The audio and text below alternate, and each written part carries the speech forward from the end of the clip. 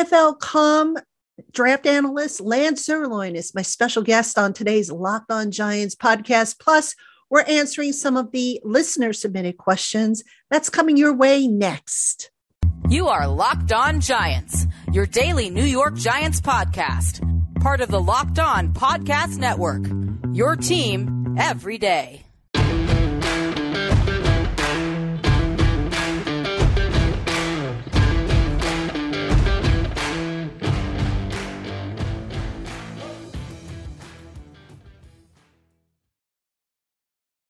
This episode of the Locked On Giants podcast is brought to you by FanDuel Sportsbook, the official sportsbook of the NFL. Make every moment more. Visit FanDuel.com/LockedOn today to get started. Hello, New York Giant fans, and welcome to another edition of the Locked On Giants podcast, part of the Locked On Podcast family, your team every day. My name is Patricia Traina, and I'm your host. And as promised, on today's podcast, we have NFL.com draft analyst Lance Zierlein, who is going to give us some lowdown on the draft movement, prospects, Giant needs, all kinds of cool stuff. Now, before we get into the interview with Lance Zierlein, just real quick, he was not able to join me on video. For those of you who are watching YouTube, unfortunately, he wasn't able to join me on video since he was doing the interview from his car. So, I just wanted to let you know, if you're wondering what's wrong with the video, that's what's going on. So you'll see me on video, but you won't see Lance. You'll just see a picture of him. So after the interview with Lance, which, by the way, Lance only had about 20 minutes or so to give me before he had to go into the studio to tape stuff for the NFL Network.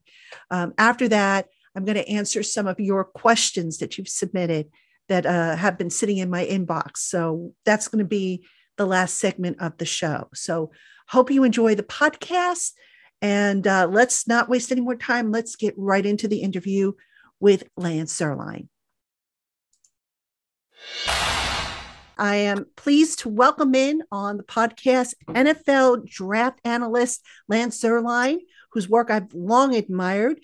Lance is part of a team over at NFL.com who's been putting up draft prospects, mock drafts, and the NFL Network, by the way, of which he is a part, will be providing live coverage of the 2023 NFL Draft in Kansas City from April 27th to the 29th. Lance, thank you so much for taking a few minutes out of your schedule to join me. Sure. It's great to be here. Lance, let's jump right into it. I want to get your take on, with the combine in the books and most of the pro days in the books, where has the greatest value in this draft class kind of shaped up? Value. I would say value is relative to where you can get starting level players in multiple rounds. So I would say from a value standpoint, tight end is a really good value position this year in the draft. Probably the worst is linebacker. Tight end is really good. I believe that interior defensive line actually has. I actually believe that there are some players who are not being talked about who are going to end up being starters in the league, and those players are going to come in rounds 3, 4, 5, and in some cases 6. So I think defensive tackle, even though there's not a lot of start potential there, I do think there's pretty good value from a standpoint of just in the truest sense of value. Defensive end has good value. Edge rusher, that's a good value spot this year between 3-4 outside linebackers, the stand-up rushers, and then the hand on the ground guys. I think there's some pretty good value in that one as well in the first 2 days, and into the 4th round is not bad. So I think those are good. You always have pretty good value at running back just because of the nature of the position. There's players who end up starting that, come from undrafted to middle round picks, and there's always pretty good value at that position as well. You mentioned there's some guys that could potentially be starters later in the draft. I think you said 3rd, 4th, 6th round. Can you give us some names? Yeah, I would say Cameron Young from Mississippi State would be one. Jacqueline Roy, who is a defensive tackle, number 99 for LSU, would be a player like that, who I think is maybe a 3rd round pick from LSU. Big, strong, physical, can really stop the run. There's a guy named Broderick Washington out of Western Kentucky, who's more like a 4th, maybe it could be a 5th round pick. And he's a guy that I think is going to be a good backup who eventually might be able to find some starting reps as well. So those are, I mean, Keanu Benton, who I'm not as high on from Wisconsin, I think he goes in the second round. Some people will name him, but the three I named, I believe will go anywhere between the third round and the fifth round. And that's an example of three guys who, just off the top of my head, I believe DJ Dale is another one from Alabama. Is another player who I think somewhere around the fourth or fifth round could end up getting starting reps for a team as well. So that's an example of some of the depth that is out there in the middle rounds, maybe in day 3. Lance, when you look at where the Giants are drafting at number 25, I mean, do you see more of a cluster of grades where guys have, the similar grades and maybe it might behoove the Giants to trade down? Or do you think they can come away with a really good player that can be a day one starter there? Well, I think both. It depends. Giants are, the roster's in a lot better shape than it was a couple of years ago. So the Giants are in a position where they can kind of handpick some players. I think there's an interesting linebacker prospect, Drew Sanders, who I think makes some sense. I gave the Giants. I believe I gave them in my mock draft Brian Branch. From because I think he's really another Julian Love. Really, I mean, Julian Love. I like Julian Love coming out of Notre Dame, but he was a cornerback, and I was very surprised that he was able to transition to safety. Well, Brian Branch is a safety who plays a lot of nickel cornerback.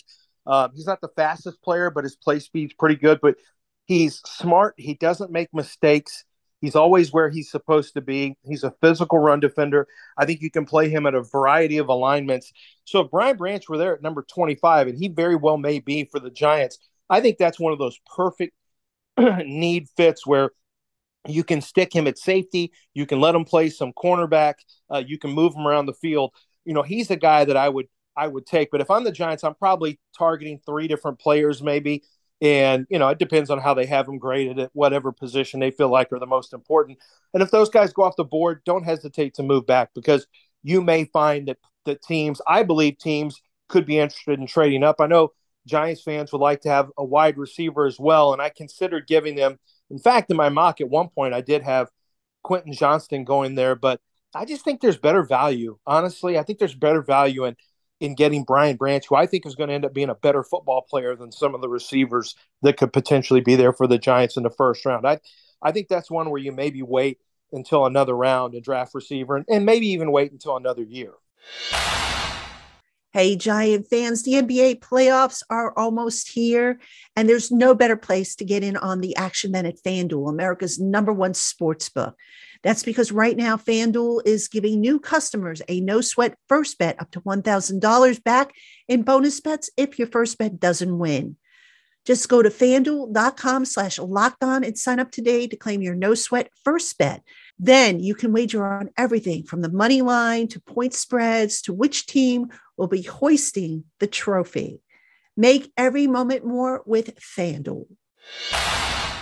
Hey, Giant fans, thanks so much for making the Locked On Giants podcast your first listen or watch every day. Now make your second listen Locked On NFL Draft.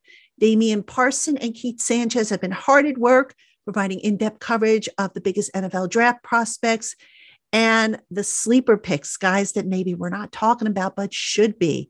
Find the Locked On NFL Draft podcast wherever you get your podcasts and on YouTube, part of the Locked On Podcast Network, your team every day.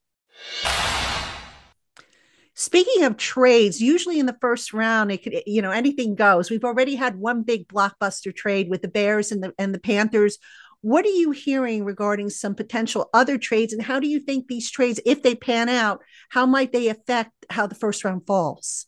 Well, so the Colts to me are a big one, because the Colts, it would be a trade, but it really wouldn't be a trade. It'd be a free agent signing. If Lamar Jackson were to go to the Colts and the Ravens got the 4th pick of the draft, obviously, the Colts are set. They'd lose their 4th pick of the draft and their first next year, but then we'd be looking at the Ravens, and are the Ravens immediately going to address with a quarterback? Because in either situation, the Colts or the Ravens, both teams were looked at as being teams who were going to draft quarterbacks, so that might not change it that much. But I think Bill Belichick and the potential need at quarterback, Mac Jones seems to be falling out of favor quickly.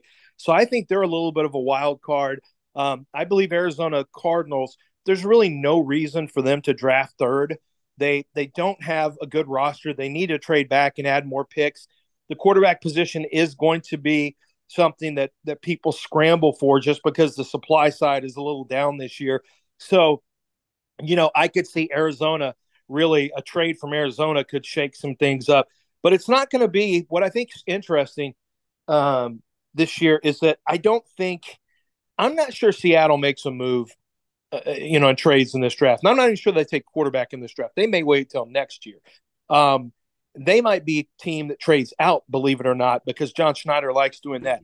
The Lions, I'm not sure I see the Lions taking quarterback. 7, the Raiders, of course, could do that. 8, the Falcons could, but I don't think that's what they're going to do. I think the interesting names are teams like Minnesota, but they don't have draft capital to do it really. But that's an interesting team that has a quarterback with an expiring contract.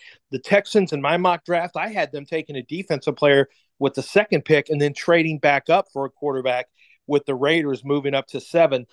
So I think there are a variety of teams that could potentially surprise. You could see the Lions take defensive player or take a need player at number 6 and then do something like take a quarterback, use their 18th pick, trade it up and take a quarterback then. That's something you could see as well. So I don't think that the top 10 is going to go the way most people think. I think there's going to be some chaos that's going to ensue.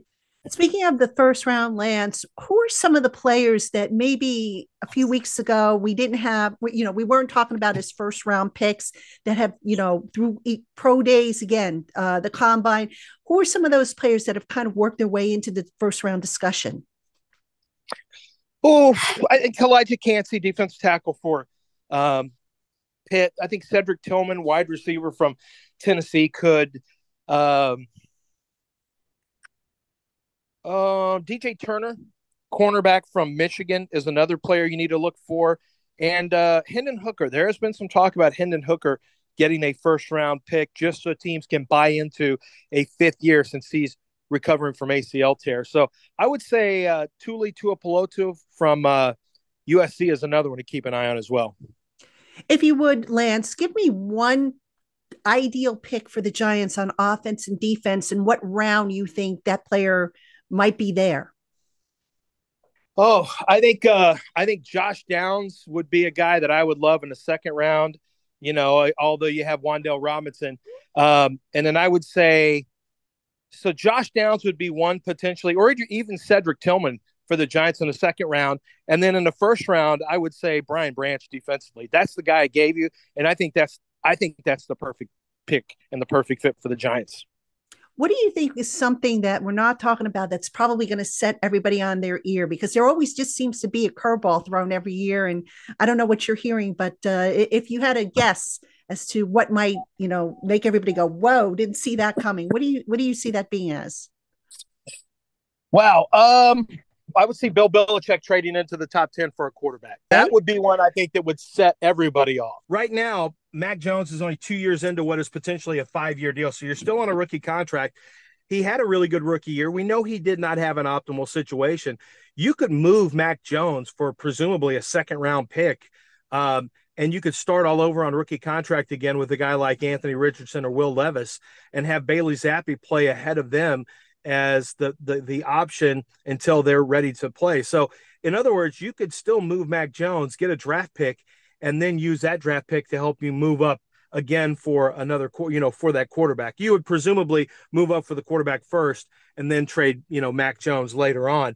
But I think that's something just to keep an eye on because Bill Belichick has a long history of if he thinks he missed on a guy or if he doesn't like a guy, boom, he will be done with you after 2 years. It doesn't take long for Belichick. And he saw what Philadelphia did to win.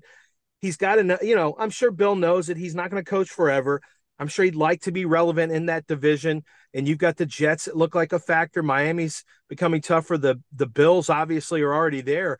One of the things he may look at is what the Philadelphia Eagles did with Jalen Hurts and say, you know what, I'm going to try this with Anthony Richardson. I could see him taking a big swing this year. Lance, you mentioned that teams are looking at what the Eagles have done, we look at the NFL and how there's copycat going on. Team looks at an offense or a defensive trend and they copy it from a successful team. What are you seeing, or what do you anticipate in the draft as far as teams maybe copying what other successful teams have done as far as building their roster up?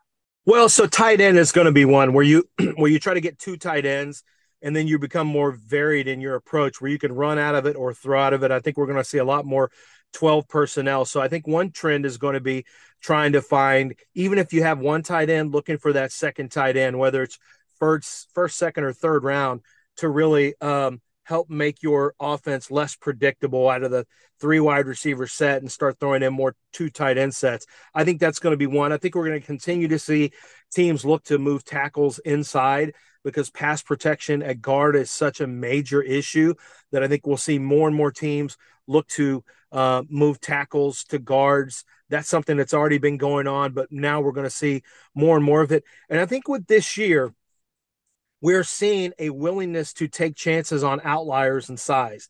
Kalijah Cansey is 285 pounds, a defensive tackle. Ed Oliver was drafted 9th by Buffalo not that long ago. And Cansey, to me, is sometimes even more explosive on tape. So you have a smaller than normal quarterback, a smaller than normal defensive tackle, smaller than normal wide receivers in this year's draft. I think the willingness to get outside the comfort zone and draft outside the physical norms is something we're going to continue to see.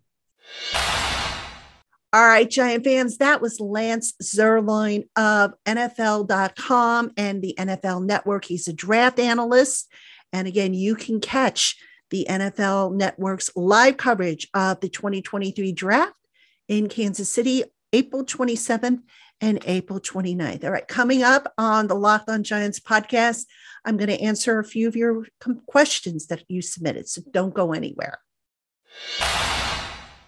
All right, Giant fans, welcome back to the Locked On Giants podcast. And as promised, I'm going to answer some of your questions here on the podcast. So let's get into them. The first one comes from Rodney B., who wants to know, he writes, I've noticed that the mock drafts produced by the national organizations are all predicting something very similar for the Giants in the first 3 rounds, some variation of receiver, center, and cornerback. Do you think the Giants might pick a defensive tackle in there somewhere instead? And is there anyone that you like that you can envision the Giants drafting? Rodney, great question. One thing I have learned in all the years I have been covering the draft is that there's always going to be a curveball thrown in there. Now, could I see the Giants picking a defensive tackle in the first 3 rounds? Yes, I could. As far as a name, one's not coming to me off the top of my head, but I will tell you this much. I'm going to be doing a mock draft over on Giants Country, and I'll be able to see who's on the board. But here's why I say that I think I could see a defensive tackle fitting in there. The Giants are going to sign eventually Dexter Lawrence to a longer term deal because he's still kind of young enough. Leonard Williams, though, 28, I think he's 28 years old. Right now he's entering the last year of his contract. He's got a voidable year next year. I do know the Giants would like to extend him, maybe get that $32 million cap hit number down. Whether or not that happens, though, remains to be seen. So that said, what's your depth behind Leonard Williams? They added Raheem Nunez-Roches. I get that. He's going to be a rotational guy, but who's your depth behind Leonard Williams? So, yeah, I could definitely see the Giants adding a defensive tackle somewhere in the first 3 rounds of the draft. And I apologize, I don't have a name for you, but yeah, that's a very good point. And I think that's a point that a lot of people are overlooking that maybe we shouldn't be overlooking, because it does make sense. Because, look, when you draft, you don't just look at the needs you have this year. You have to look at the needs you have for the following year and the year after that. And, at some point, unless they can get Leonard extended, and even if they get Leonard extended, I don't see it being for more than, maybe a couple of years at the most. So you probably want to have a backup plan, I would think, in there, because we saw what happened last year when Leonard Williams and Dexter Lawrence were out of the lineup. We saw the drop off. So good point, good catch, and very good question. So thank you, Rodney, for that question. All right, Andrew G checks in via email, and he goes, let's see, do you think Joe Schoen will double dip at multiple positions in the draft, i.e. 2 interior offensive linemen, 2 receivers? You know what, Andrew? I could see it happening. I know the mock draft I did on this show, I had, I think, 1 player at every position, but it really depends on who's on the board and the value. But because don't forget, Andrew, they could also double dip in the post-draft scramble to sign undrafted free agents. So if it were me, unless there were 2 prospects that, at the same position that I absolutely had to have, I might just say, you know what, I've got post-draft that I can maybe pick up a gem or 2. So yeah, I could see it happening, but do I think it'll happen? Right now, I would say no, but ask me again in a couple weeks as we get a little closer. Joe Schoen, by the way, scheduled to speak to the media for his draft preview presser on April 20th, my birthday. Yeah, it's okay. Yeah, we will. We'll maybe get some more clues as to what the Giants might be thinking at that time. So thank you for that question. All right, let me see if we have anybody else. Yes, this one is from Big Guy 0658, who wants to know, is there any update, health news on last year's rookie class that we lost during the season? And how will their current status impact the Giants draft decisions for April? All right, Big Guy, they won't.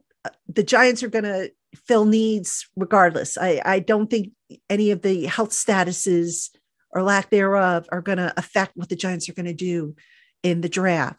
As far as updates, we have not been in the building since the end of the season. The media will next be in the building on April 20th. Prior to that, we are scheduled to talk to Brian Dable and select players on April 17th, which is the opening of the offseason program. So we may get an update there, but right now the updates are very, they're very scarce.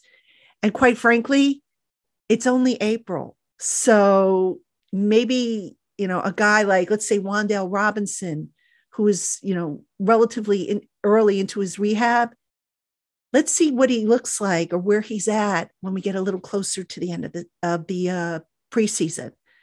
So in other words, I wouldn't concern myself too much about it right now. I think, the medical staff's on top of it, I'm sure. And they have they're anticipating when guys are going to be ready to go. So I'm not overly concerned right now with anybody coming off injury. I do think Wan'Dale Robinson might not be ready for the start of the season, but you never know. I don't know how he has been progressing.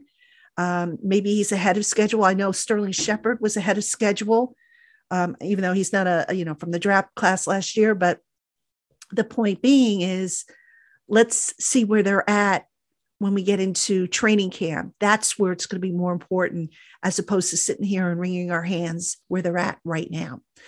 All right, Jay Vance, that's all I have from the listener submitted questions, all of those submitted via email, by the way. If you want to send me a question, you can send it to me at lockedongiantspodcast@gmail.com.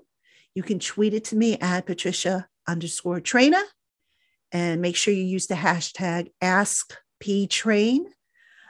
You can also send them to me on my Instagram account. My Instagram account is at Patty Traina, PATTITRAINA.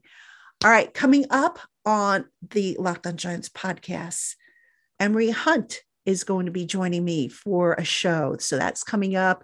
Emery and I are taping, or due to tape, on Friday. So that'll probably be next Monday's show. Otherwise, we still have one more show to get through tomorrow. So stay tuned as to what we're going to do. Thank you so much for making the Locked On Giants podcast your first listen of the day, or if watching on YouTube, your first watch of the day. Until next time, Giant fans, thank you so much. We'll see you soon.